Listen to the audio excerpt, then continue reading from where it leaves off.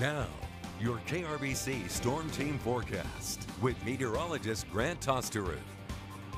Well, our streak of extreme heat has finally come to an end today. That cold front that moved through yesterday afternoon still brought in some pretty warm temperatures, but now today, finally going to see those return to near seasonal normals across the big country. It's 71 to get you out the door here this morning in Abilene. A very mild start to your day and a beautiful sunrise out there this morning, too. Yesterday, I mentioned we did see some very warm temperatures along and ahead of that front. In fact, Brownwood broke a record high yesterday, 111 degrees down there. Coleman even came in at 109. Breckenridge 104. Sweetwater made it to 102. Even here in Abilene yesterday, we broke that century mark, making it to 101 degrees for our high. Not near that record yesterday. That's good news for us, but it did bring our days of 100-degree weather up to 20 here in Abilene, a little above or ways above that average of 12 you see in a typical year. Nothing like the 30 or more days than that down in Brownwood. They've already seen a 100-degree weather so far this year, and over 30 up in Knox City as well. So we could have it worse, but definitely we're seeing our fair share of 100-degree weather here in Abilene. It looks like for now we're not going to add to that total, at least yet. We're going to stay right around the mid and upper 90s for at least the next 5 days or so. 95 for a high today. That's our average high for this time of year, so right on par. Could be into the upper 90s Wednesday into Thursday. Some of us getting back into that century territory again as we head into the end of this week.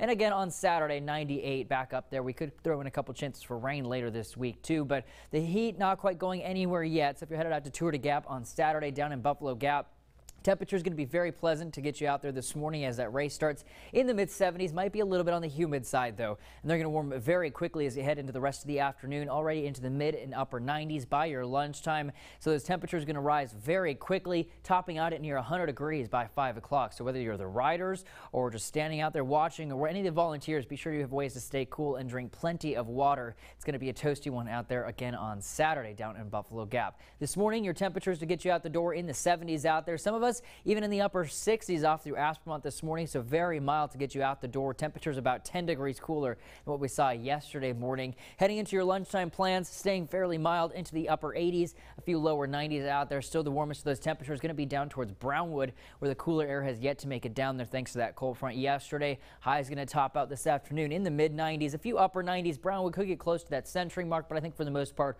we're all going to stay in the 90s this afternoon, away from those triple digits. Could see a few clouds make their way in again. Mostly sunny skies through the rest of your Tuesday. Tonight will cool back down into the mid and lower 70s by tomorrow morning. Very light easterly winds. A perfect night though with partly cloudy skies out there. Pretty on par for this time of year. Temperatures are going to stay in the mid and upper 90s through the rest of this week. Throwing in a chance for an isolated shower or thunderstorm Thursday night into early Friday morning.